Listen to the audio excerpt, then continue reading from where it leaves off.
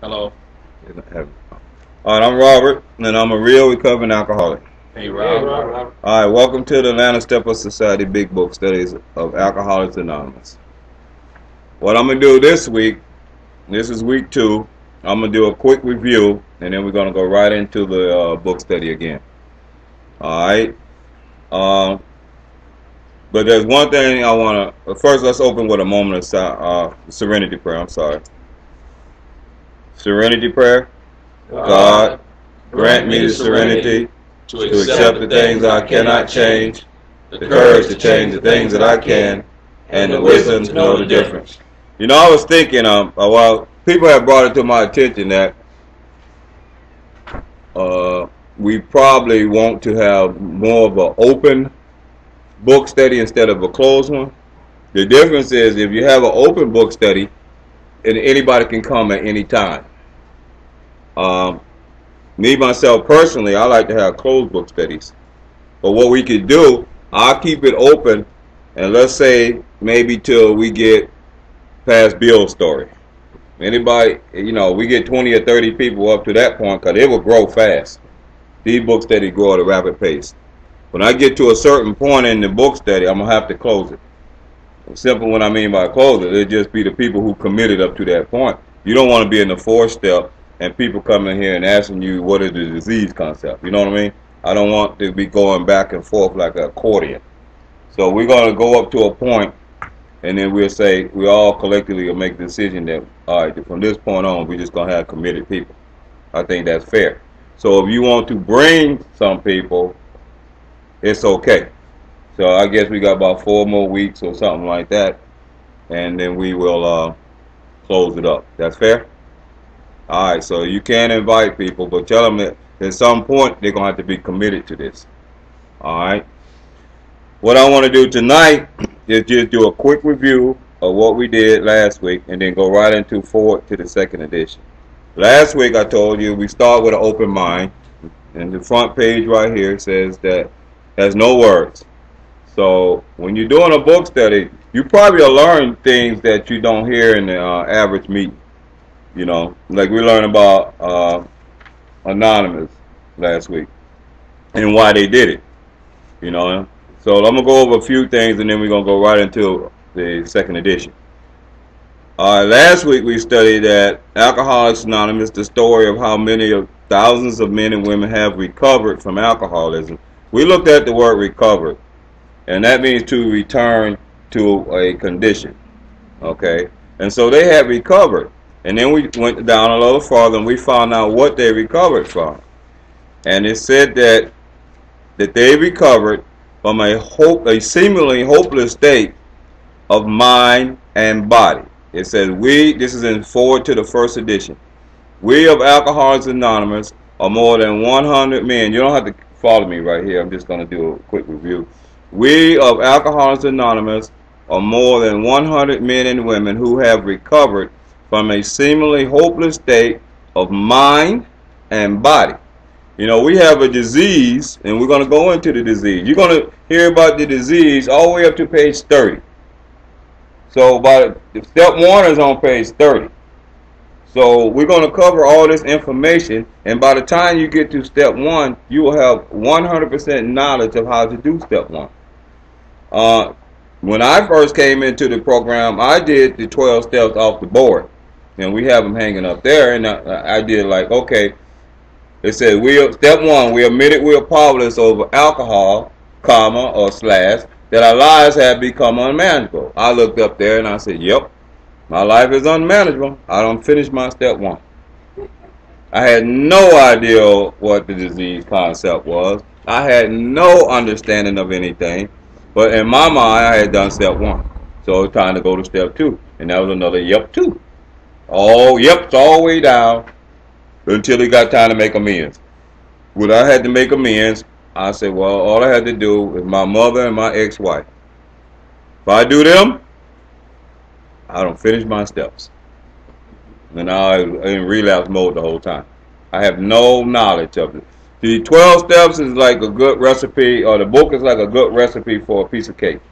If I went to Erica's house and let's say Erica made a German chocolate cake and I enjoyed her cake, And in my mind, I said, well, I'm going to go to the store and I'm going to pick up the ingredients and I'm going to make me a German chocolate cake.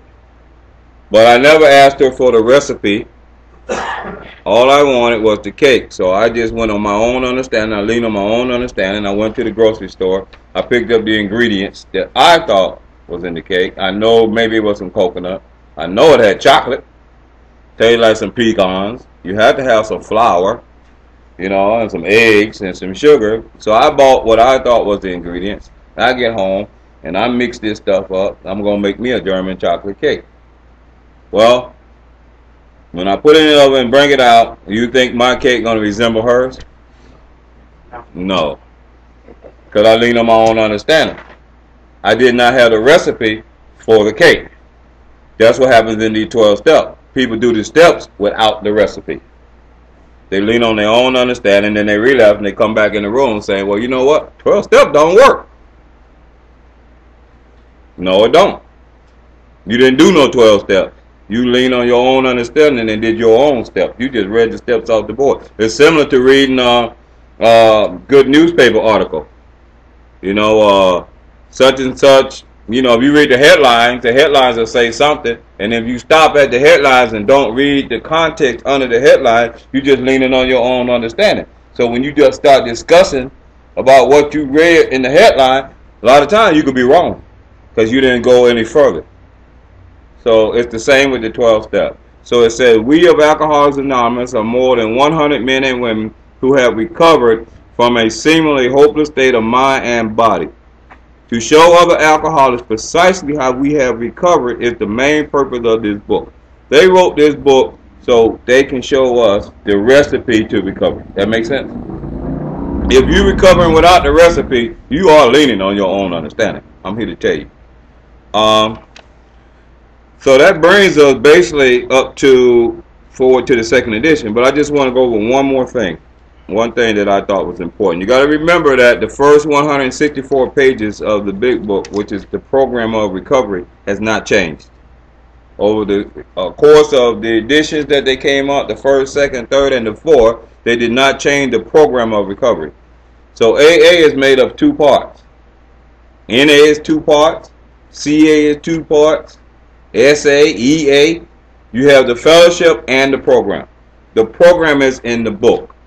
I know I go to a lot of meetings and people I know have not studied the book, have not done the 12 steps, and they will be telling, sharing about how well they work in their program. In the back of my mind, I be saying, all you working is the fellowship. You are a professional fellowshipper. You got the lingo, you can share, you can rock the house, but a year from now, I'll see you walking the street, you don't relapse. You are a professional fellowshipper. You can't replace the 12 step with service work either. GSR and all this and secretary and treasurer is not the 12 steps.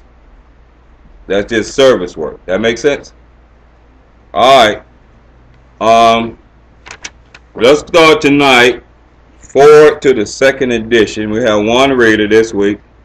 And we're going to go paragraph by paragraph. We're going to look up words that we need to look up. Because it's important to have a dictionary, and it's surely important to always have your AA book. All right, Aaron, you gonna read tonight? Since the original forward to this book was written in 1939, a wholesale miracle has taken place. Our earliest printing voiced the hope that every alcoholic who journeys will find the fellowship of Alcoholics Anonymous at his destination. Already continues the early texts, 2s and 3s and 5s of us sprung up in our communities. All right, let's stop there. It says, since the original forward to this book, they're talking about the first edition, was written in 1939, a wholesale miracle has taken place. What is a miracle? An act of God, divine intervention. So a miracle has taken place, and they say a wholesale miracle. So I'm guessing, and I'm assuming they're talking about the books. Right. Okay. we know recovery is a miracle, and we're going to talk about that later, but they're talking on a wholesale miracle. And our earliest printing voiced the hope that every alcoholic who journeys will find the fellowship of Alcoholics Anonymous at his destination. To me, that's like a prophecy. That's a vision. You know, that was a huge imagination for these drunks. These drunks, you know, 100 men and women who were alcoholics, who spent most of their adult life in a cloud, in a fog, oblivion, had the imagination to envision every alcoholic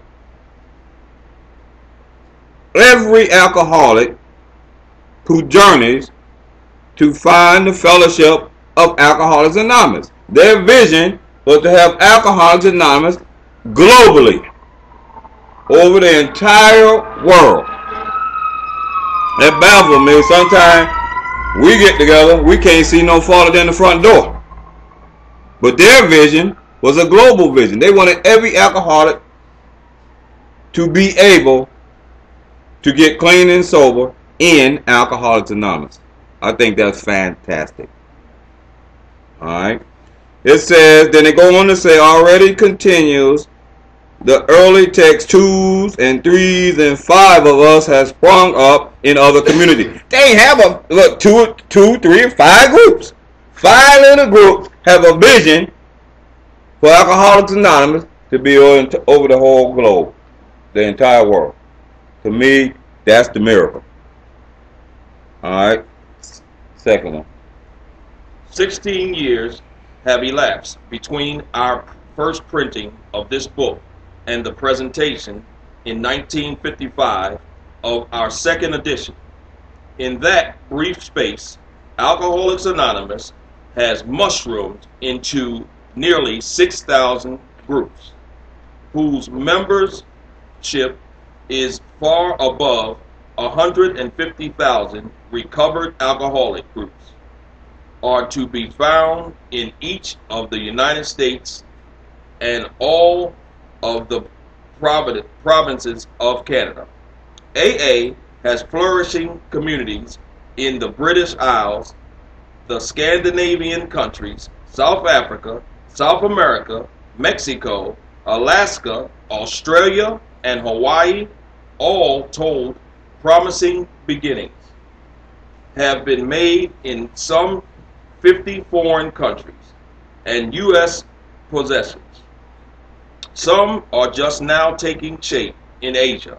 Many of our friends encourage us by saying that this is but a beginning, only the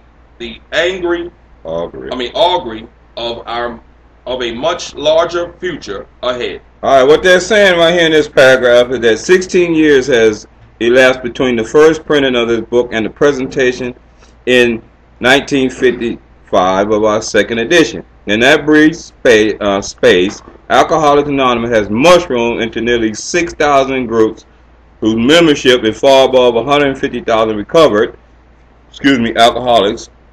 What they're saying is that in 16 years, almost AA is all over the world. And it's still but a small beginning. The group, 6,000 group, has spread in what they say in that brief period of time with over 150,000 members that have recovered. They're talking about people who are clean and sober. They recovered from that hopeless state of mind and body. So AA has started to spread between the first and the second book. All right. So the miracle has definitely taken place. And when they're talking about a mushroom, they're talking about just a little stem. You know how it starts small and all of a sudden it just explodes at the top. So that's what most things do if it's done right. You can really see something because expansion is God. Most things start small and expand. That's how you know if you're on the right track. You'll see that expansion. What? Walmart, McDonald's. We see it in our lifestyle. You know, my lifetime. Especially one that I'm really familiar with is Chick-fil-A. The first Chick-fil-A was right over here in Greenbrier. The first Chick-fil-A ever was in Greenbrier, right down the street. Now they're everywhere. So they start out small and then the mushroom effect, and that's what AA did. All right, let's go to the next one. The spark that was to flare into the first AA group was struck at Akron, Ohio in June 1935 during a talk between a New York stockbroker and an Akron physician. 6 months earlier, the broker had been relieved of his drunk obsession by a sudden spiritual experience following a meeting with an alcoholic friend who he had been in contact with, the Oxford groups of that day. He had also been greatly helped by the late Dr. William D. Silkworth, a New York specialist in alcoholism, who is now accounted no less than a medical saint by AA members, and whose story of the early days of our society appears in the next pages. From this doctor, the broker had learned the grave nature of alcoholism. Though he could not accept all the tenets of the Oxford group, he has convinced of the need for moral inventory, confession of personality defects, restitution to those harmed, helpfulness to others, and the necessity of belief in the dependence upon God. All right, let's stop there. We're going to do a little history. That's what they're going to take us through, a little history of AA. All right. The spark that was to flare into the first AA group was struck in Akron, Ohio in June 1935 during a talk between a New York stockbroker, that's Bill Wilson, and an Akron physician, that's Dr. Bob. 6 months earlier, the broker had been relieved of his drink obsession by a sudden spiritual experience. All right, let me just break that down real fast. To make this story short, because it's going to show up again in Bill's story, what happened was Bill Wilson, right, I'm just paraphrasing it right now. Remember that word, paraphrasing. Bill Wilson had been in treatment 3 times in Towns Hospital in New York City. He had met with Dr. Silkworth. Inside, he had a spiritual experience. A bright light had came in. He was relieved of his drink obsession. All right. So God entered his life. We're going to study this later. The difference between spiritual experiences and spiritual awakenings. We're going to study that. So what happened was, Bill goes to Akron, Ohio, on a business deal, which was supposed to be favorable to him. So Bill was already a stockbroker, you know, in his day, so he knew how to make a lot of money in the stocks. So what he did was he went to Akron, Ohio, and the deal fell apart. It didn't work. When he was there, he was in a hotel. He was almost broke. You know, to his standards, he was broke. He was pacing up and down in the lobby, walking back and forth. At one end was a bar, and he can hear people in the bar drinking and laughing and having a good time. And on the other end was a phone booth with a directory in it. So he kept going back and forth. So what happened was, he goes in, he says, all right, I need to work with another alcoholic. I need to work with another alcoholic instead of going in this bar. He goes in there, he dials the phone directory. He finds out about, Dr. Bob. He go and meet Dr. Bob. Now, this is the miracle. When they say the spark, this is the miracle that started AA. How many people in here, I don't know, is from the north? How many, New York or, you know, up north? All right, we got a few people from the north. How many people from the south? All right, now this is the south. Now I got to tell you guys, y'all New Yorkers and Bostons and all this kind of stuff, Southern people think that y'all fast-talking city slicksters. Slister. There's always yipping and yapping and moving too fast and talking about this and talking about that. And y'all probably think everybody down here country dumb, correct? So you get those two together, it's not a good mix. Am I right or wrong? On a normal situation. So now you got Bill Wilson, who learned the disease of addiction. I'm going to say this, I'm going to say this, I'm going to say this again and again and again. He knew the disease of addiction. He goes to Dr. Bob's house. This man is a physician, a country doctor. This New York stockbroker goes to the country doctor's house and explains to him his medical condition when it comes to alcoholism. The doctor listened, took it in, and never drank again. That had to be a miracle. Because under normal circumstances, no doctor going to listen to no fast-talking city slickster from New York, and he's in Akron, Ohio. Am I right or wrong? Right. For him just to quiet up and put his ears into this thing and believe the man and sober up never to drink again, that's the spark that started AA. Everything starts with a miracle. Nothing happened by accident. That makes sense? So with that in mind, now we can really get a better understanding. The spark there was the flare. And everything got to start with a spark. Remember that way? Flare until the first AA group was struck in Akron, Ohio in June 1935 during a talk between a New York stockbroker, Bill Wilson, and an Akron physician, that's Dr. Bob. 6 months earlier, the broker had been freed from his drink obsession by sudden spiritual experiences. We're going to study this a little later on, maybe next week or the week after.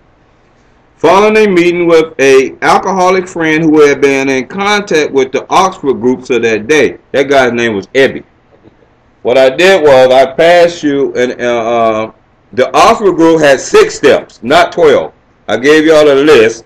You got one? Let me see it right fast. And it showed the Oxford group did have 6 steps. So AA, Bill Wilson and them did not literally come up with the whole 12-step system. They got 6 of them from the Oxford groups. Bill was a member of the Oxford group too. So it says right here, number 1, we admitted that we were licked, that we were powerless over alcohol. Step 2, made a moral inventory of our defects or sins. Step 3, we confessed or shared our shortcomings with another person in confidence. Step 4, made restitution to all those we had harmed by our drinking. Step 5, we tried to help other alcoholics with no thought of reward in money or prestige. Step 6, we prayed to whatever God we thought there was for power to practice these precepts. So they had 6 steps, and what Bill now came up with 12 steps. They just wanted to make the steps easier for people to understand and follow. That makes sense? So they got them from the Oxford groups. Alright, it goes on to say that this is important right here, that Bill Wilson had also been greatly helped by the late Dr. William D. Silkworth, a New York specialist in alcoholism, who is now accounted no less than a medical saint by AA's member, and whose story of the earlier days of our society appears in the next pages. Listen to this. From this doctor, the broker had learned the grave nature of alcoholism. Dr. Silkworth taught the world the disease concept of alcoholism. It's important, for us to be disciples of the disease concept. It's too many people in recovery have never even heard of it, or heard of it in a terminology used in the fellowship, but don't understand. Nobody breaks down the disease concept. All right, and that's the first thing that went out. But in today's meetings I go to, it's the last thing you hear. But these people were disease concept people. That makes sense? That's what they did. Alright? And the aqua group did not even have the disease concept. Those people didn't have it. Alright? So it goes on to say that though he could not accept all the tenets of the Oxford groups, he was convinced of the need of moral inventory, confession of personality defects, restitution of those harmed, helpfulness to others, and the necessity of belief in and dependence upon God. Let's keep going.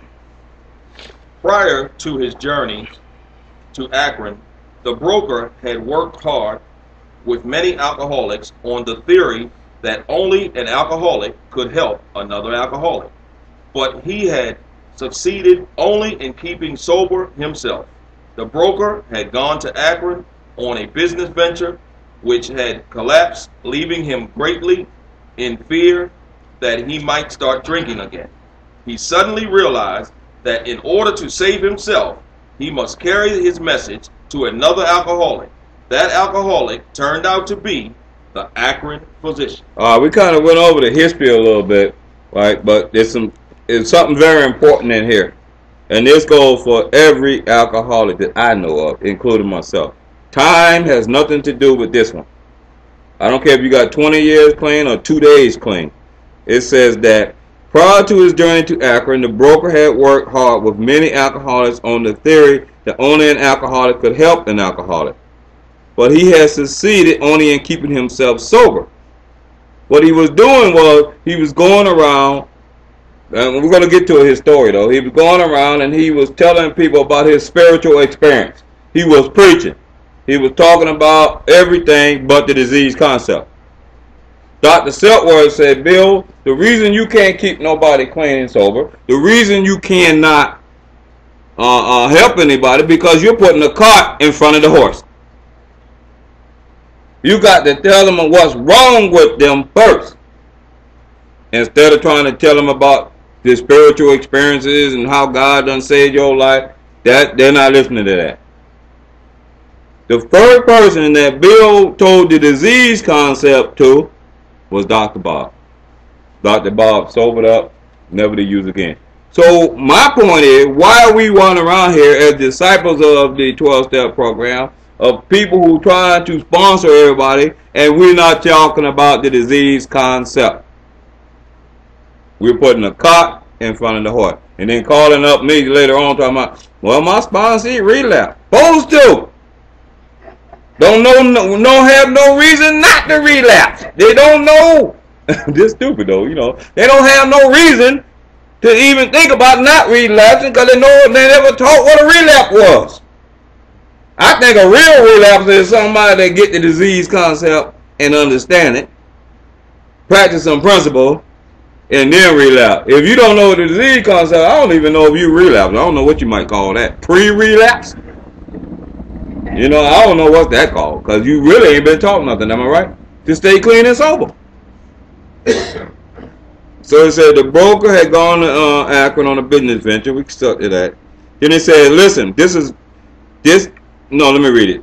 The broker had gone to Akron on a business venture which had collapsed, leaving him greatly in fear that he might start drinking again.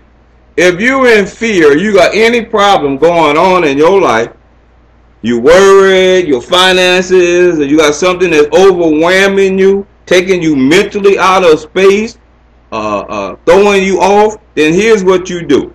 He suddenly realized that in order to save himself, he must carry his message to another alcoholic.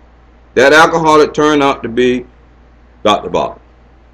If you got anything going on in your life, the best thing to do is help another alcoholic. People say, I don't know how to help an alcoholic. Yes, you do. Do the math. We helped each other get high. No alcoholic got high by themselves. We helped each other get high. So we can turn around and help each other stay clean and sober. Even if you just take them to a meeting. Talk to somebody. Your story help anybody. All right, let's keep going. This physician had repeatedly tried spiritual means to resolve his alcoholic dilemma, but had failed. Read that again. for yourself. Okay. This physician had repeatedly tried spiritual means to resolve his alcoholic dilemma, but had failed.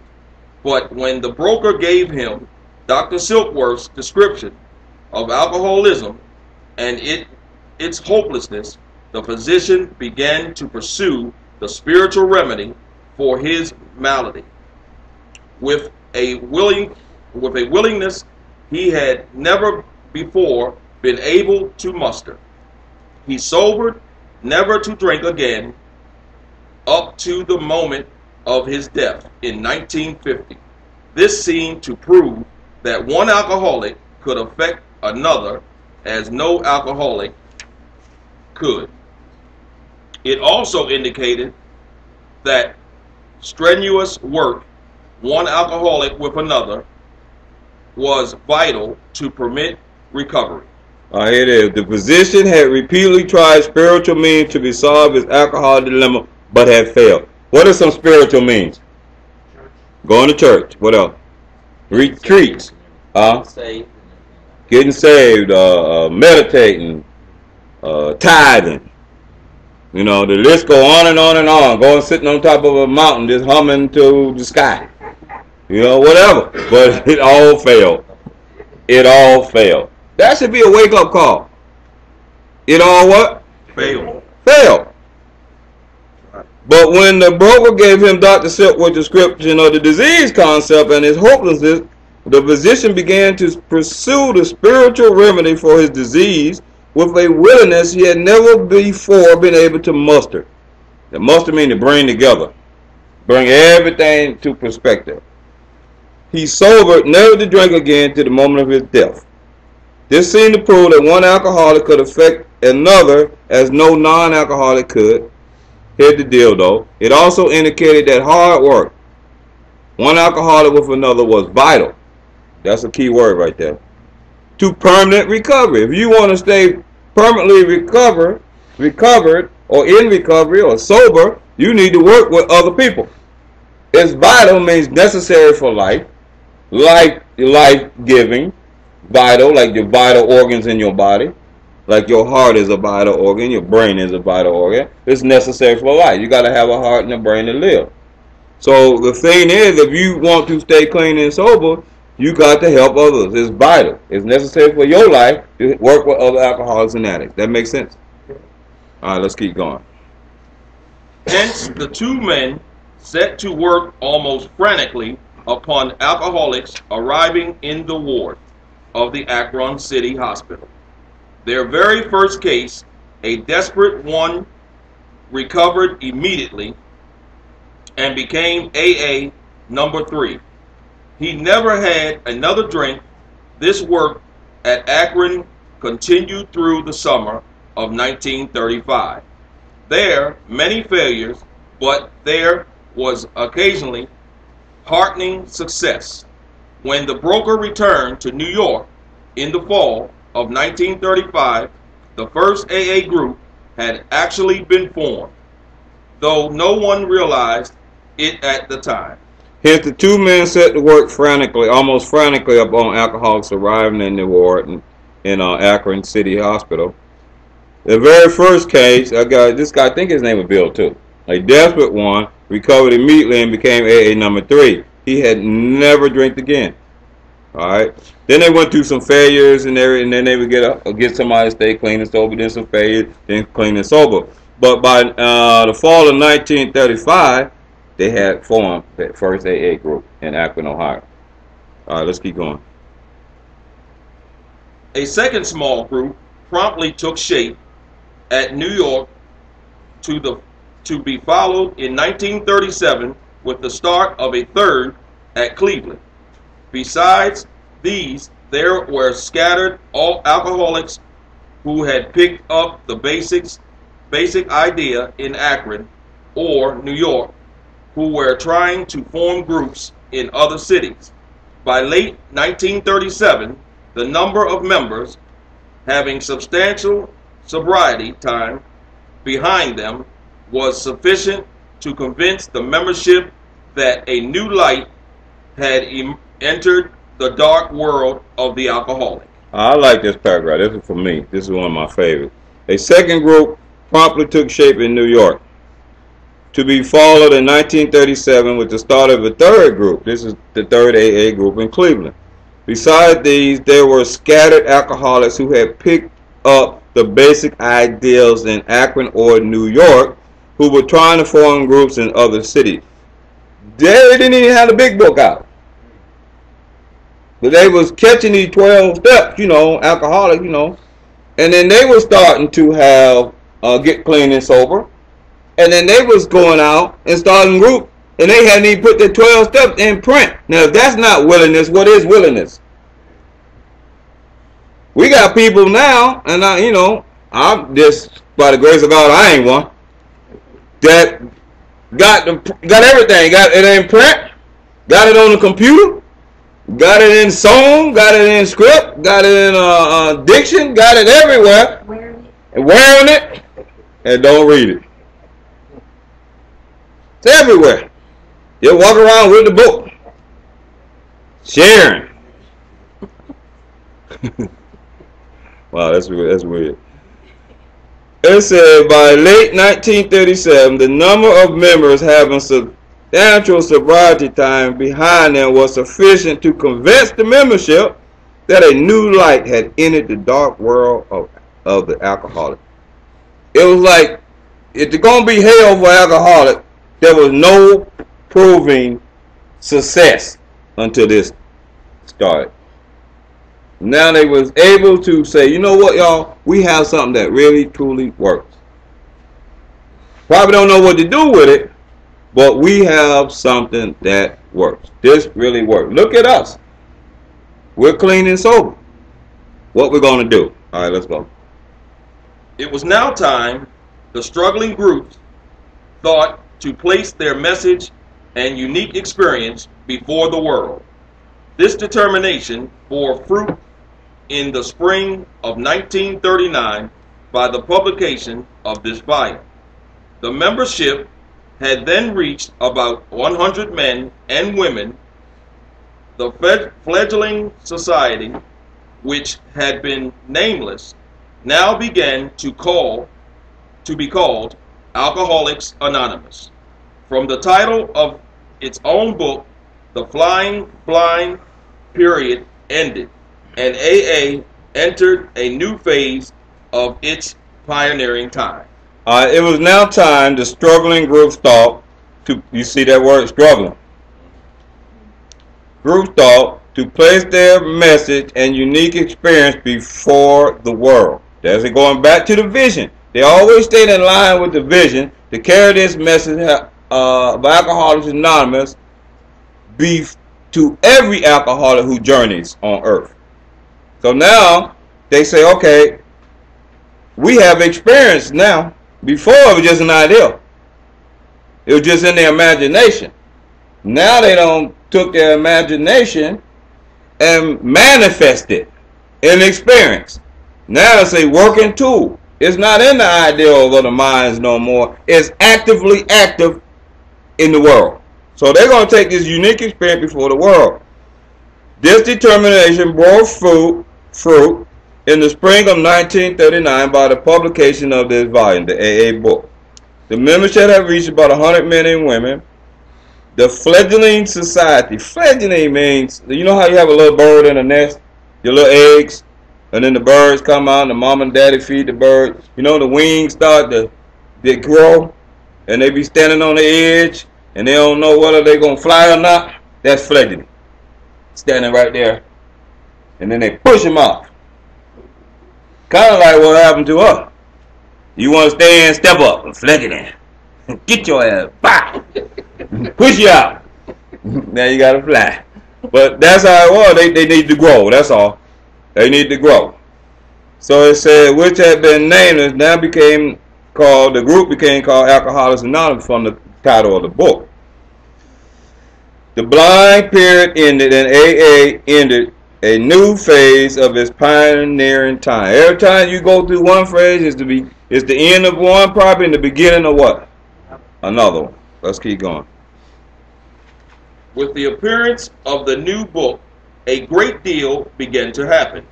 Dr. Harry Emerson Fosdick, the noted clergyman, reviewed it with approval. In the fall of 1939, Fulton Arsler, then editor of Liberty, printed a piece of his magazine called Alcoholics and God. This brought a rush of 800 frantic inquiries into the little New York office, which meanwhile had been established. Each inquiry was painstakingly answered. Pamphlets and books were sent out. Businessmen traveling out of existing groups were referred to these prospective newcomers. New groups started up, and it was found, to the astonishment of everyone, that AA's message could be transmitted in the mail as well by word of mouth. By the end of 1939, it was estimated that 800 alcoholics were on their way to recovery. All right, here's the deal with this one. It says, with the appearance of the new book, a great deal began to happen. Once they got the book out, things started happening. All right. Dr. Harry Emerson Fosdick, the noted clergyman, he was a preacher, you noted one. I guess it was, like Joel Alston. Reviewed it with approval. You get one of those guys to say that this thing works. Now you got the church, which is a good thing, though. That's a very good thing, because you don't want them to say it don't work. You want the church on your side, especially the pastors and the ministers and the spiritual and religious leaders who got enough common sense to say, let AA do its thing in here. Let me stand back and let the people recover. Let me don't interfere. It says, in the fall of 1939, Fulton, also the editor of the Liberty, the magazine, wrote an article called Alcoholics and God. Once the media and people start getting involved, the friends of AA, once they start getting involved, it started to span out. It started to grow. All right. It says that this brought a rush of 800 frantic inquiries into the little New York office, which meanwhile had been established. Remember we were talking about them being bum rushed for anonymous, being anonymous? That's exactly what happened, didn't it? Once they found out that people can stay clean and sober, boom. Nobody else was able to say that on earth, but AA could. So it says that each inquiry, listen to this, this is important. Each inquiry was painstakingly answered. Pamphlets and books were sent out. They were mailing it out. Bam, bam, bam, putting it in the mail. Bam, bam. People were buying it. They were sending it out. People in their family, uncle got it, the father's alcoholic, uncle's alcoholic, sister and brother, they were sending them the books. All right. Businessmen traveling out of the existing group were referred to these prospective newcomers. New groups started up, and it was found, to the astonishment of everyone, that AA's message could be transmitted in the mail as well as by word of mouth. By the end of 1939, it was an estimate that 800 alcoholics were on their way to recovery. When the book started going out, they were able to stay clean and sober from the book. People didn't have no groups. Somebody would order it. If I'm an alcoholic, my brother ordered the book for me. The book come in, I read the book, I study the book, I work the steps. The steps is in the book. They tell me exactly what to do in the book. And they were staying clean and they were forming groups. Businessmen would come in. They got my address from the manifest, I guess the shipping thing, you know what I'm trying to say. If you going to Atlanta, you got drunk ass Robert down there in Atlanta. He reading the book. Go down there and get him some help. They would come in, contact me, sponsor me, do, as much time as they could. I stayed clean sober. I start a book, study here. And it would grow. My point is, people were staying clean and sober from the book. They didn't have fellowships to run to and do good sharing. They didn't have that, Willie. They had only the book. So it's different today, ain't it? Let's keep going. I told you going to be coming here with open mind. Don't come in here with a lot of that crap you don't learn somewhere else. I'm going straight out the book. They ain't have no fellowship, Erica. Let's go. In the spring of 1940, John D. Rockefeller Jr. gave a dinner for many of his friends, to which he invited AA members to tell their stories. News of this got on the world wires, inquiries poured in again, and many people went to the bookstores to get the book, Alcoholics Anonymous. By March 1941, the membership had shot up to 2,000. Then Jack Alexander wrote a featured article in the Saturday Evening Post and placed such a compelling picture of AA before the general public that alcoholics in need of help really indulged us. By the close of the 1941, AA numbered 8,000 members. The mushrooming process was in full swing. AA had become a national institution. All right, Rockefeller Jr. gave a dinner, and he invited many friends. And when they got there, drunks got up and told their stories. They were really astonished, amazed that you can have this guy that was Skid Row, now he's clean and sober, and got some substantial time behind him, working a job, be a productive member of society. And that was the first time they heard stories like this. You know what I'm trying to say? Because everybody was up under the impression, because it was a dark age, that if you once an alcoholic, you're going to die an alcoholic, always an alcoholic. All right, so that happened. And then the Saturday Evening Post, well, that's a big one. Once they got the news, people start ordering the books and start growing. So the membership by 1941, I think that's what it said, had numbered like 8,000 members. And now it's a national institution. So what we're doing is AA is spreading from the book. It's still the foundation is the book, y'all. I'm keep saying this over and over and over. The foundation of our recovery is the book. Without the book study, without knowing the book, I don't know what you got. Because you don't have the program. You got to download the program in your life. You got to download the program in your mind.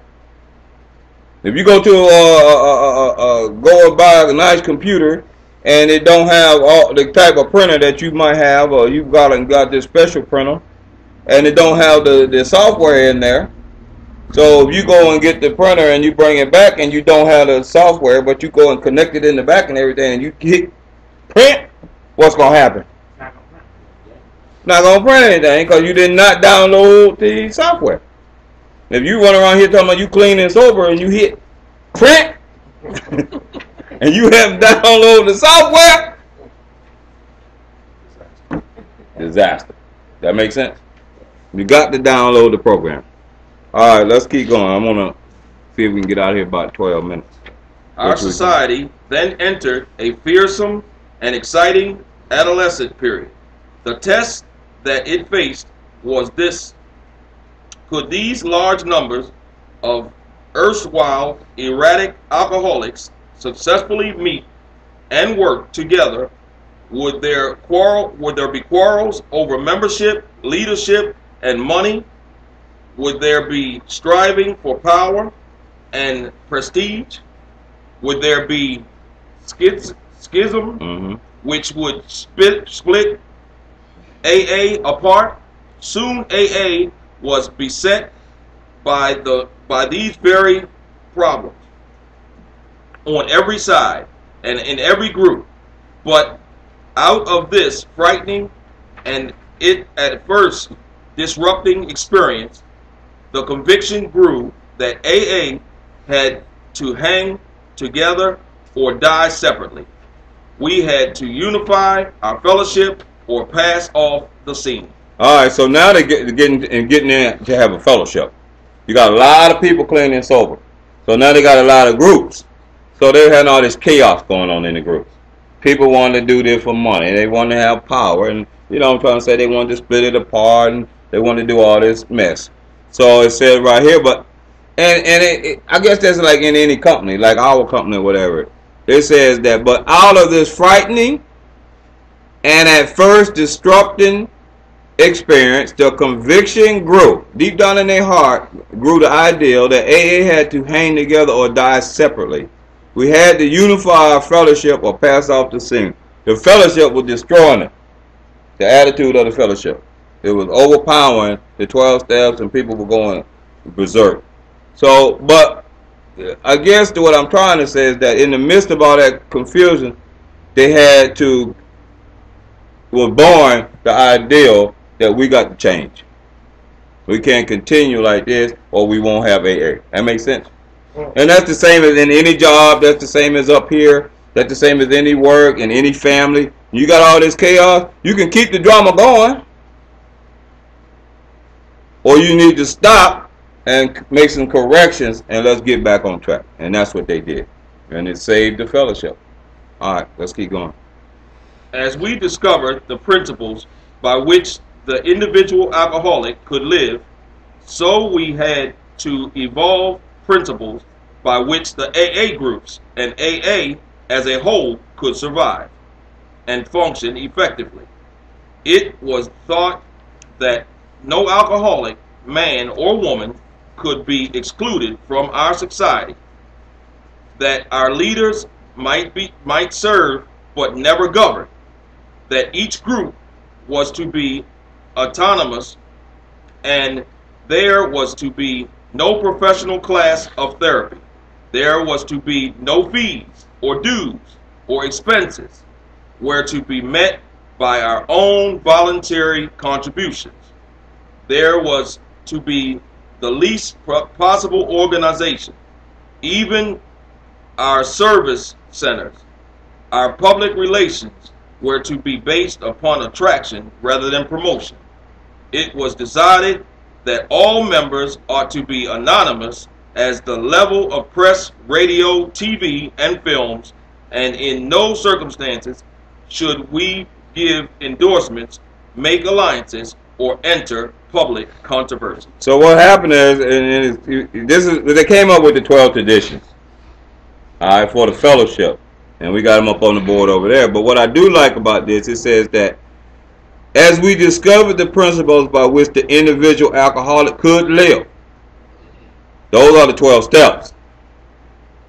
So we had to evolve principles by which AA groups and AA as a whole could survive and function effectively. That's the 12 traditions. So now we got the 12 steps for the individual, for each one of us, and then the 12 traditions for us as a group. Alright, that's very important. But I like down here at the end, go down to the end, it says, it was decided that all members ought to be anonymous at the level of press, radio, TV, and films. And in no circumstances should we give endorsements, make alliances, or any public controversies. To this day, I have 20 years clean, and I have never seen AA endorse any political, presidency, like, the presidents or government. I never seen us do that. Now I can say we got that part right. So all these years later, the 12 traditions still work. A lot of times, when I be troubled, I be looking at the recovery homes, or you got somebody. One of my favorite is the third one. The second one. I like the second one. I always use that. Our group, it said for our group purpose, yeah, but one ultimate authority. They loving God. So sometimes I look out, in our group, before our group conference, the leaders are but trusted servants, they do not govern. Sometimes I look out there and I say to myself, I ain't trying to govern anything, but our common welfare should come first. Personal recovery depends upon AA unity. And I look out there and I see somebody that's just messing up everything, destroying people's, doing all kind of silly stuff that's jeopardizing someone else's recovery. They got to go, because our common welfare should come first. Not that one person acting like a Park 8, swinging from limb to limb to limb. He can swing right on out the door. That's what it's all about, the common welfare. You got somebody that ain't trying to do it, he got to go. There's nothing wrong with that. That's what the 12 traditions is for. All right, let's keep going. This was the substance of AA's 12 traditions, which are stated in full on page 561 of this book. Though none of these principles had the force of rules or laws. They had become so widely accepted by 1950 that they were confirmed by the first international conference held at Cleveland. Today, the remarkable unity of AA is one of the greatest assets that our society has. Well, that's what I was saying earlier. It was accepted, these 12 traditions was accepted into AA at the first international conference held at Cleveland. That was in 1950. And it goes down to say that today, the remarkable unity of AA is one of the greatest assets that our society has. Even though we don't have no dues, we don't have no fee, you got to pay all them quarterly dues and membership and this and that, AA still holds together. It's still on this earth because of the 12 traditions, y'all. And that's very important. You might have a lot of relapsing and stuff, but the groups still hang together. But we got a lot of sobriety too. All right, let's keep going. While the internal difficulties of our adolescent period were being ironed out, public acceptance of AA grew by leaps and bounds. For this, there were two principal reasons: the large numbers of recoveries and reunited homes. These made their impressions everywhere, of alcoholics who came to AA and really tried. 50% got sober at once and remained that way. 25% sobered up after some relapses, and among the remainder, those who stayed on with AA showed the improvement. Other thousands came to a few AA meetings and at first decided they didn't want the program.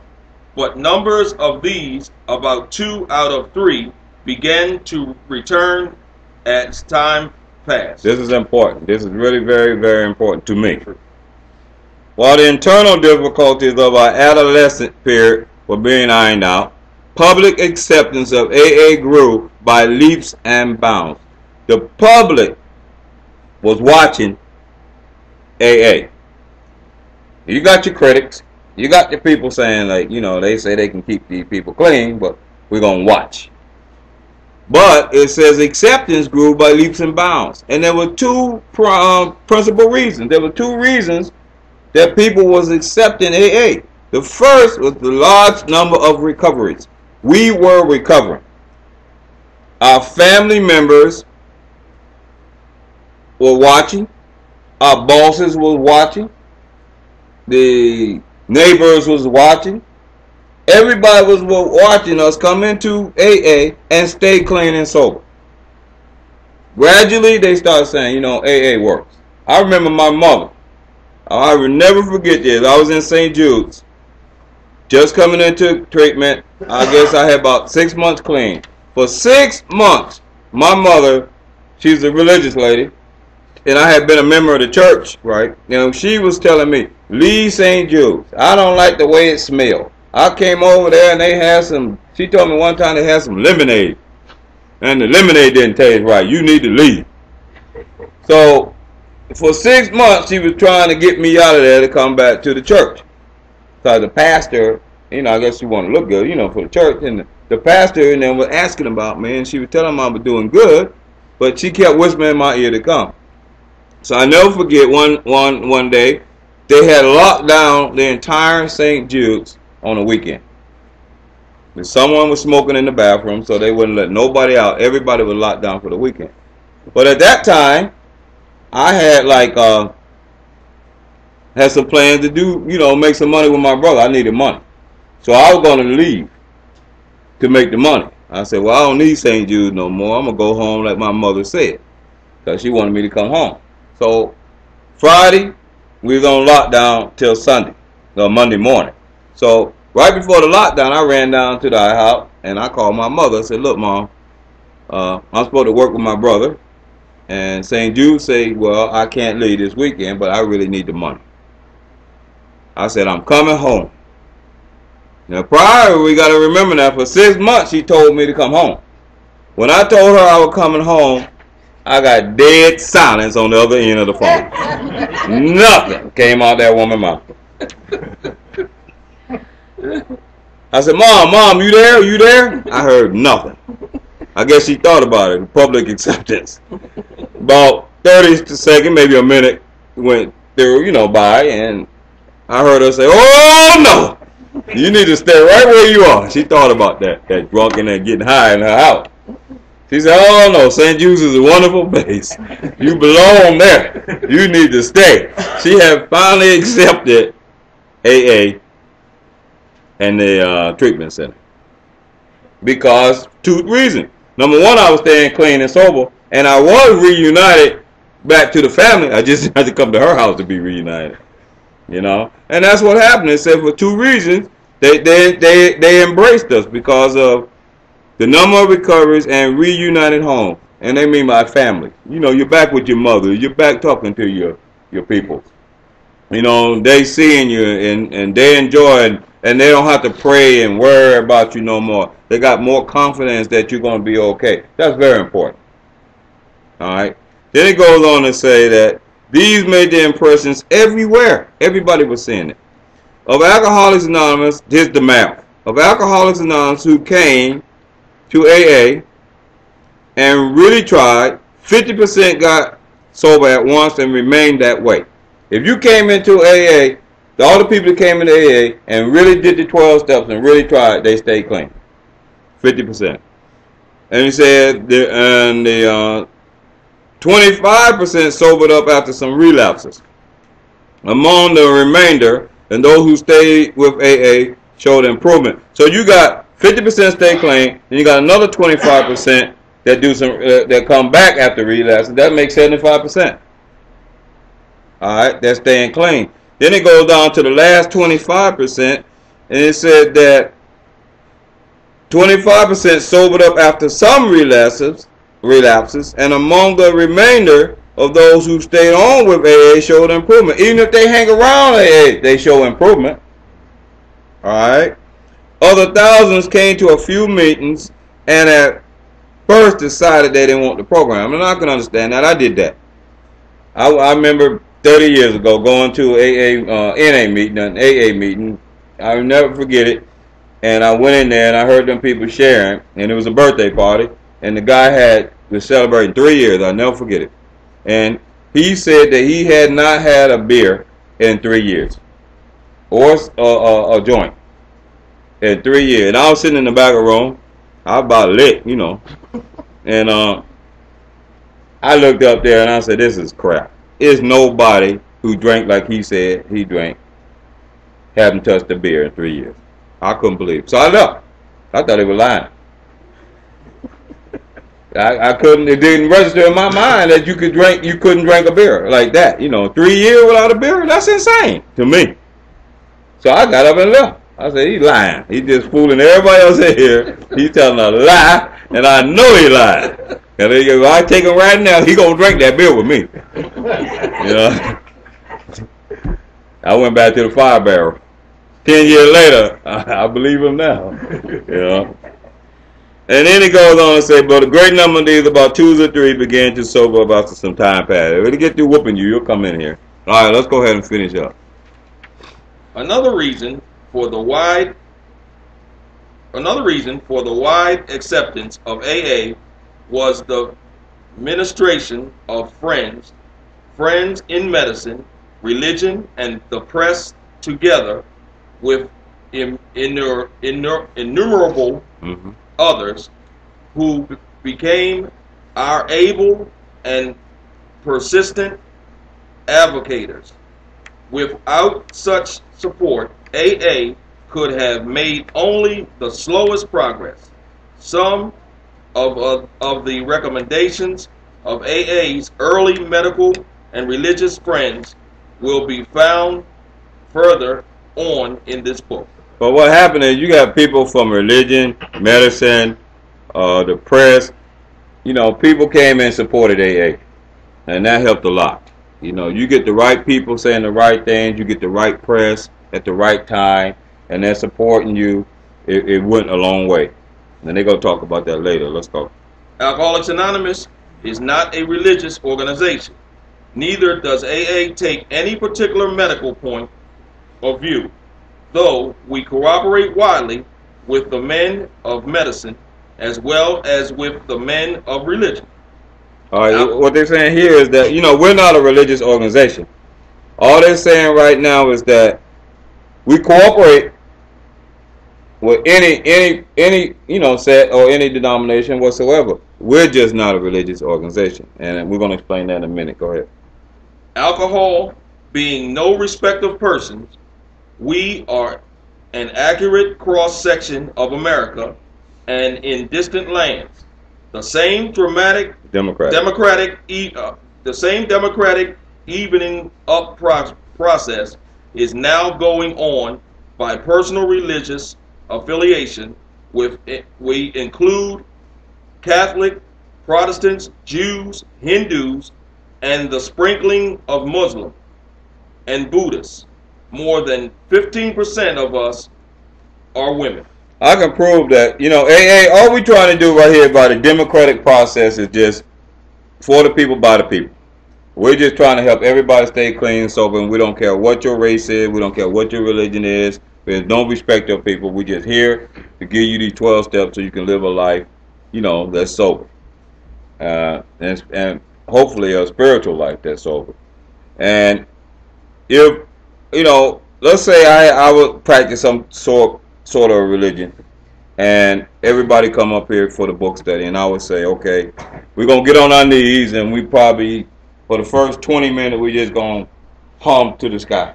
And I make everybody get on their knees, and we put the candles out, and we hum, hum, hum, hum for 20 minutes, and then we do the book study. Then I come back here next week, I'll probably be in here by myself, humming and praying and whatever, whatever we're doing, I'll probably be by myself. I know 80% of y'all won't be here. See, we don't have none of that. We don't care about what nobody's religious beliefs is, because if you in here, it might not work. In that respect, when it came to drinking and drugging, when it came to alcohol, whatever if you the high priest and you sitting in AA, then the high priestism didn't work, but the 12 steps do. That makes sense? And that's hard for some people to swallow. It used to be hard for me to say that, but I can honestly say it now by watching over the years. I watch people come in treatment, tell us treatment, the 12 steps don't work. I'm going back to serve my religion. 2 months later, I see him walking up and down the street. And I'd be like, what happened? Well, I don't know. It didn't work. I said, well, the same guys that you left, they still over there cleaning sober to this day. 5 years later, I see that same person. What happened? I don't know. It didn't work. The same group of men that you were with, they done did their 12 steps. All of them living life on life terms. They all got houses. Some of them got married. They all got nice jobs. They still cleaning sober. So you do that year after year after year, I kind of get the impression that this thing really do work, and other stuff don't. And I'll tell you the difference later on. Let me finish with the last paragraph, then we're going to get out of here. At present, our membership is pyramiding at the rate of about 20% a year. So far upon the total problem of several million actual and potential alcoholics in the world, we have made only a scratch. But sometimes I look out here, I can honestly tell you when I'm leaving here and going up the street, going home, it's way more people out there using than used to be. With all this meth, you can see it out there. You can see a lot more crackism out there. You see a lot more drug addicts. You see more women. You see younger kids. I was going out the other day, and I left here, and I was driving down the street. I seen 3 young men. I guess they were selling drugs. Well, they were selling drugs.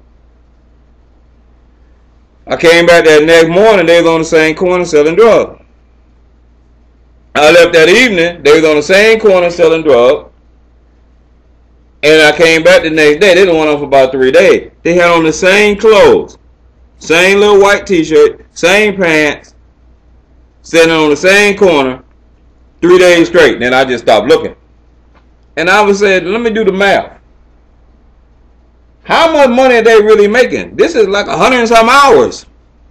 I'd rather work at McDonald's. Because you way below minimum wage.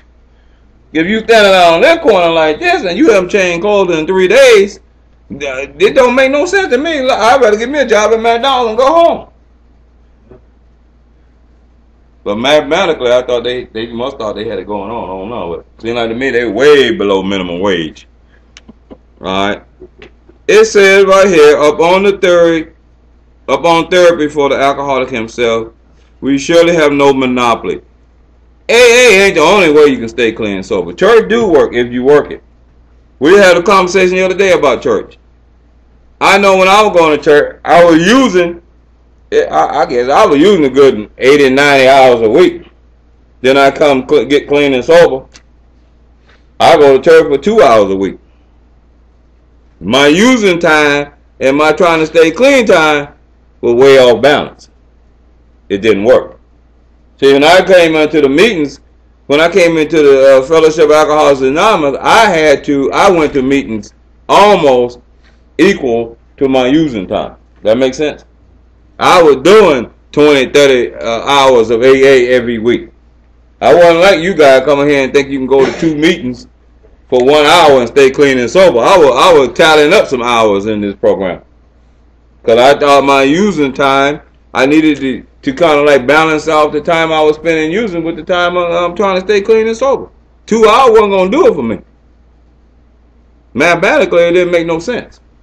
But I guess the other people do. Yet it is our great hope that all those who have yet found no answer may begin to find one in the pages of this book and will personally join us on the high road to a new freedom. The answers are found in the pages in this book. Your recovery is in this book. All right, thank y'all for a good meeting. All right, we'll take a few minutes just briefly and answer any questions if we can. Go ahead, Aaron. What stuck out to me was the 2 people on 2 occasions. Right after they heard the disease concept, it's stuck out in the book that they got sober and stayed sober. And I thought that was a little ironic, the way 2 occasions they let you know that the story was told, and these people heard the story and they grasped it, and they never let go, and they went forward. So I mean, there's something in the disease concept, and the person turning their life over to this program and staying with it is one of the keys. That's one of the things that really stuck out to me. Yeah, that's true. You have to find out what the problem is. You got a problem, solution, and a plan of action. There's 3 parts to the puzzle. So if you come into AA and you don't know, it's kind of like a puzzle with 3 parts. Anybody? Let me see. Give me something. That's kind of. Let's say we got a puzzle with 3 parts. You know how kids have a puzzle with 3 parts? Let me do this real fast. I see your hand back there. So you got 3 parts. This is the problem. This is the solution, and this is the plan of action. Most people come into what I've been seeing. Come into AA, they don't know what the problem is, Eric. They know, here I got me a solution, I got a God of my understanding, and then they want to go work the 12 steps, but they don't know what the problem is. So that's what Bill was doing. He was teaching people what the solution was. He was going to give them the one part of the puzzle. But they had the plan of action from the Oxford group, remember? The steps. Oxford group didn't even know what the problem was. Dr. Sitt would say, hey, do this first. Let's give them part 1 of the puzzle. Then we give them part 2 of the puzzle. Then we get part 3 of the puzzle area. You got all 3 parts of the puzzle. Now you can recover. You cannot recover without all three parts. You got to have all 3 parts. Where, because I named my book, but where exactly is the disease concept? Doctor's opinion. We're getting there. We'll be starting it next week. We're not there. You already read? No. But if you want it, you can get the CD. I got a CD. I got it on YouTube. Oh, that's right. I see it. It's on YouTube. Go to YouTube, look up Robert Greg Barber. The disease concept is there. But it's not going to be like me sitting down here explaining it to you face to face. Because it'll probably take 2 weeks to do it. Go ahead. Anybody else? Go ahead. Yeah, 2 words. I'm not sure what page it was on. Schism, I think. Yeah, atone. What is it? Schism. Schism Mm-hmm. and atonement, I think. Augury. Mm-hmm.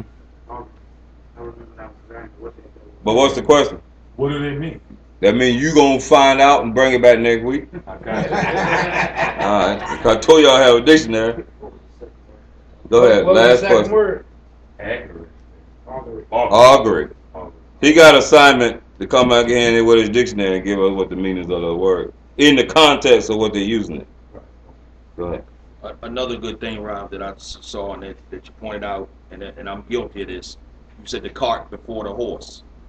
And that's one of the biggest things that I see that everybody's caught up in. People get into the fellowship and going to the meetings and sharing good and this and that and the other, but they don't get into the book aspect of it and reading. You saw that the book solved it for all those alcoholics earlier. Without the meetings, the book solved their problem and they never drank again. But now people are running and jumping into the meetings and don't even get a book until maybe a year later they'll get a book and start reading. If they start reading it. They get a book and put it on the shelf and use the fellowship. And when we study, it's going to tell us the fellowship alone will not keep you clean and sober. That's in the book. The fellowship alone will not keep you clean and sober. That's in the book. So if you didn't read that in the book and you didn't comprehend it, then you're going to think that the fellowship alone will keep you clean and sober. But that's not what's in the book. All right, so we can conclude. Let's close with the Lord's Prayer. Who, Father, who art in heaven, Hallowed be thy name. thy kingdom come, Thy will be done on earth as it is in heaven. Give us this day our daily bread, and forgive us our trespasses, as we forgive those who trespass against us. And lead us not into temptation, but deliver us from evil. For thine Thine is is the the kingdom, kingdom, the power, and the glory, forever and ever. Amen. Thank God. All right, you can cut it off now. I didn't make it tell you.